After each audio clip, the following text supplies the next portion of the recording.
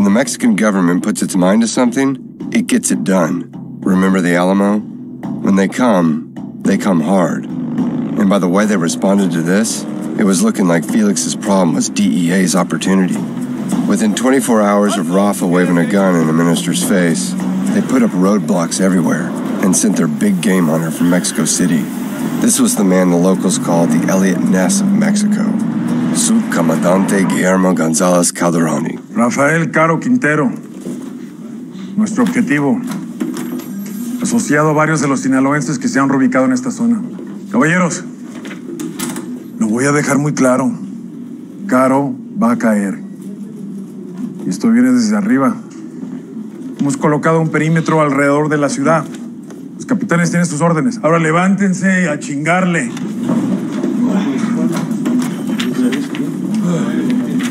Comandante, somos de la DEA en Guadalajara.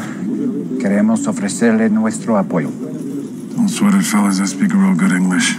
Oh, we have information on Rafa. Well, my local officers are familiar with Mr. Caro Quintero.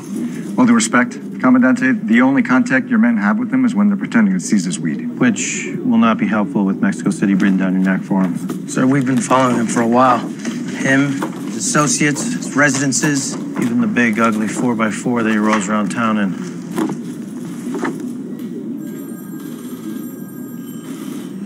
Get your gear. We leave in 20. Let's go. Guess everybody wants justice now, huh? What are you, some fucking Pocho cop? Can't believe that shit works here? I thought on you. Till I got down here and saw how fucked up it is. Y no me llames Pocho, eh?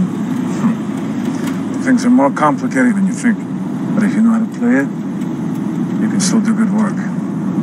It sounds like a bunch of excuses. Do you know why we call a bribe una mordida, Agent Camarena? Because they want to take a bite? Because everybody's got to eat.